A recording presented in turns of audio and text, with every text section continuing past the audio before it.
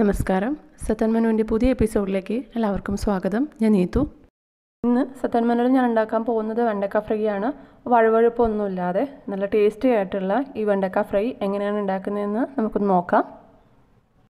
അതിന് വേണ്ടിയിട്ട് ആദ്യം തന്നെ ഒരു പാൻ ചൂടാക്കുക. അതിലേക്ക് ഏകദേശം 2 ടേബിൾ സ്പൂൺ എണ്ണ ചൂടാക്കുക. അതിലേക്ക് ഒരു 1/4 ടീസ്പൂൺ കടുക് ആഡ് ചെയ്ത് കൊടുക്കാം. കടുക് നന്നായിട്ട് പൊട്ടുന്ന സമയത്ത് കുറച്ച് കറിവേപ്പില കൂടി ചേർത്ത് കൊടുക്കാം. അപ്പോൾ കറിവേപ്പില ചൂടായാൽ ഇതിലേക്ക് സവാള ചെറുതായിട്ട് കൊത്തിയരിഞ്ഞത് ചേർത്ത് കൊടുക്കുക. അപ്പോൾ ഞാനിവിടെ ചെറിയൊരു സവാള ചെറുതായിട്ട് ഒന്ന് കൊത്തിയരിഞ്ഞിട്ട് ചേർത്ത് കൊടുത്തിട്ടുണ്ട്. ഇനി ഇത് നന്നായിട്ടൊന്ന് വഴറ്റണം. അപ്പോൾ ബ്രൗൺ കളർ ആവണമെന്നില്ല, ചെറുതായിട്ടൊന്ന് വാടി വന്നാൽ മതിയാവും. ഇതിലേക്ക് ആവശ്യത്തിന് ഉപ്പ് കൂടെ ചേർത്ത് കൊടുത്തിട്ട് ഒന്ന് വഴറ്റുക. പെട്ടെന്ന് സവാള വഴണ്ട് കിട്ടും. ഇപ്പോൾ സവാള ചെറുതായിട്ടൊന്ന് വാടി വന്നിട്ടുണ്ട്. ചെറുതായിട്ടൊന്ന് കളർ ചേഞ്ച് ചെയ്താൽ മതിയാവും. ഇതിലേക്ക് ഇനി വെണ്ടക്ക ചേർത്ത് കൊടുക്കാം. അപ്പോൾ വെണ്ടക്ക അരിയുമ്പോൾ നിങ്ങൾ ഏകദേശം ഈ ഒരു തിക്നെസ്സിൽ വേണം അരിഞ്ഞെടുക്കാൻ വേണ്ടിയിട്ട്. ഒരുപാട് തിക്കാവരുത്. അതേപോലെ തന്നെ വെണ്ടക്ക നന്നായിട്ട് കഴുകി തുടച്ചിട്ട് അതിന് ശേഷം ഇതുപോലെ കട്ട് ചെയ്തെടുക്കുക. നമ്മൾ വെണ്ടക്ക കഴുകിയത് തുടക്കുന്നത് എന്തിനാണെന്ന് വെച്ചാൽ ആ ഒരു പശപ്പശപ്പ് അല്ലെങ്കിൽ ആ ഒരു വഴുവഴുപ്പ് ഇല്ലാതിരിക്കാൻ വേണ്ടിയിട്ടാണ് നമ്മളങ്ങനെ തുടച്ചിട്ട് കട്ട് ചെയ്യുന്നത്. അപ്പോൾ വെള്ളത്തിൻ്റെ അംശം ഉണ്ടെങ്കിൽ ആ ഒരു വഴുവഴുപ്പ് വരും. അപ്പോൾ അത് മാറ്റാൻ വേണ്ടിയിട്ടാണ് ഇതൊന്ന് തുടച്ചെടുക്കുന്നത്. അപ്പോൾ ഇത് നന്നായിട്ടൊന്ന് ഇളക്കി യോജിപ്പിക്കുക.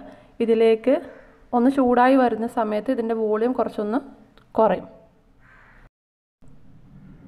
ഇതുപോലെ വോളിയം ഒന്ന് കുറഞ്ഞു വരും. ഈ ഒരു സമയത്ത് നമുക്കിതിലേക്ക് ആവശ്യമുള്ള പൊടികൾ ചേർത്ത് കൊടുക്കാം. ഞാനിവിടെ ഏകദേശം ഒരു 1/2 ടീസ്പൂൺ മുളക് പൊടി ചേർത്ത് കൊടുക്കുന്നുണ്ട്. അപ്പോൾ നിങ്ങൾക്ക് എരിവിനനുസരിച്ചിട്ട് അതൊന്ന് അഡ്ജസ്റ്റ് ചെയ്ത് കൊടുക്കാം. അതേപോലെ തന്നെ 1/4 ടീസ്പൂൺ മഞ്ഞൾപ്പൊടി. അപ്പോൾ എരിവ് വേണ്ടാന്നുണ്ടെങ്കിൽ മുളക് പൊടി നിങ്ങൾക്ക് ഒഴിവാക്കാം. അത് ഓരോരാളുടെ ഇഷ്ടം പോലെ അഡ്ജസ്റ്റ് ചെയ്ത് കൊടുക്കാം. ഈ പൊടികൾ ആഡ് ചെയ്തതിന് ശേഷം നന്നായിട്ടൊന്ന് ഇളക്കി യോജിപ്പിക്കുക.